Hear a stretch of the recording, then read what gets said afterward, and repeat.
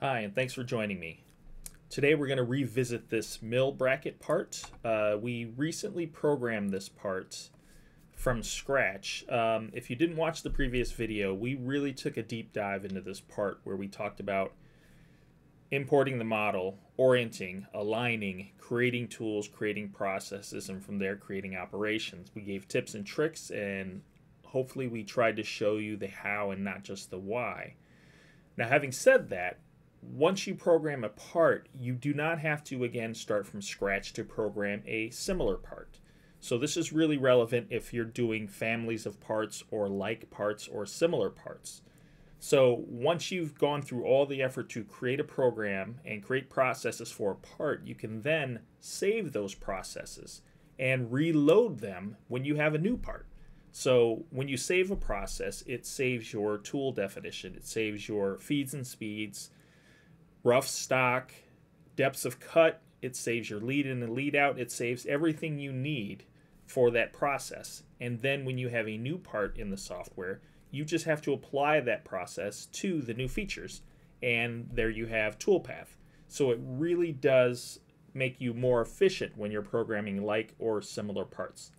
So I'm going to essentially start this part again from scratch, utilizing the processes that I saved from the first time around to show you how efficiently and rapidly that you can process this part.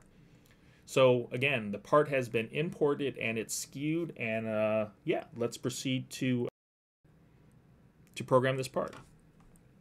So the first thing I'll need to do is orient. So I'm going to create my alternate coordinate systems. This will help me align the parts. So I'm going to create YZ and XZ and YZ. And I'm going to use face selection to select the top of my model, right click, align that face to that coordinate system. And I'm going to align this face to this coordinate system.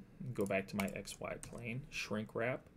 And now I need to move my part origin to this upper corner. So I'm going to move it in X that amount, and Y that amount, and in Z to the top of the part. Do it. Now my XY0 is in the upper left corner of my finished part. Once that's accomplished, I'll go into my stock, and I will add an 1/8 inch of stock all the way around. I need to add stock there. -0.125, and you see my stock does change live as I'm increasing my stock size. I'm going to put 50 thousandths on the top face, and if this is 1 3/4 inches, the bottom of my stock will now be -1.7. So you can see I have a nice bit of material all the way around that I can start machining. So I'm going to load my processes. This will be the face and outer profile, and I'm actually just going to use my profiler instead of extracting geometry. So I can put this at that height. I'll select it here and do it. And there's my face pass, my profile rough, and my profile finish. I'm going to hit clear there, and then let's see what's the next process. My top step. On this one, I'm actually going to extract geometry. So I'll turn on geometry extract edge selection and extract that edge. I only need one piece of geometry to machine this top step. I'll go in and load that process and apply the markers to that piece of geometry, and that's done. Let's see what's next. Pocket with island. I'm actually going to use face selection and select the bottom of those pockets. Whoops. And extract the edges of those. Now, because this top one is an open pocket, I'm going to turn that wall into air. And I'll do the pocket with the island first. I need the outer geometry, inner geometry. Do it. That's done. Clear. Load the next process. The open pocket there. I'll select that. Do it. That's done. I like to put empty spaces in between my operations to help me visually delineate them. Okay, top slot and holes. I am going to use Profiler on these features. So I'm going to load this process, top slot, and I'll apply my markers to the center of one of the ends. Do it. And then clear that first. And then I'm going to drill the 551 holes. So I select that holes. The tool determines the hole size, so you can drill a point or any circle even if the circle doesn't match the drill size. So that's not an issue there. And now I'm going to drill the smaller holes, which are here and here. These are 5/16 diameter. Those are done. And then I need to interpolate this counter bore. So I'm going to set my markers there. A little bit oversized, and so you can see my helical interpolation toolpath there.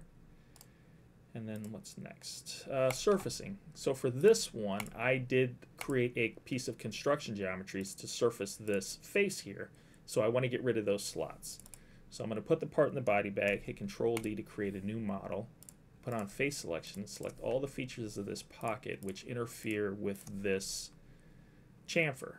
I'm going to pull up my solid modeling tool and go to Unstitch here. I do not need to create a plug, and they're gone. So once that's done, I can load my process, which is surfacing, 3-axis surfacing, and face selection is on, and click Do It.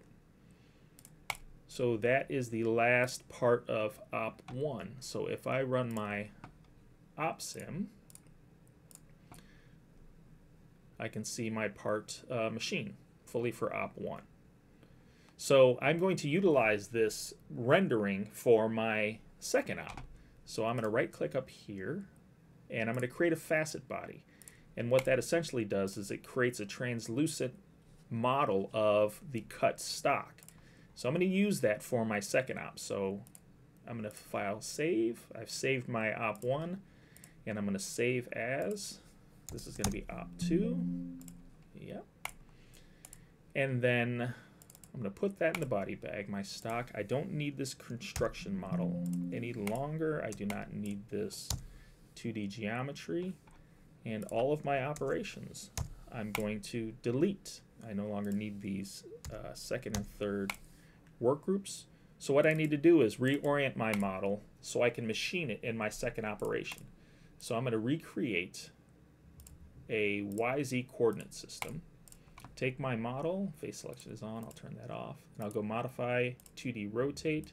Let's do 180 degrees. Then I'll take my facet body, move that 180 degrees, put that in my body bag, go back to my XY plane, and now I need to move my part origin again because I do want it on this face, and on the top of my finished face.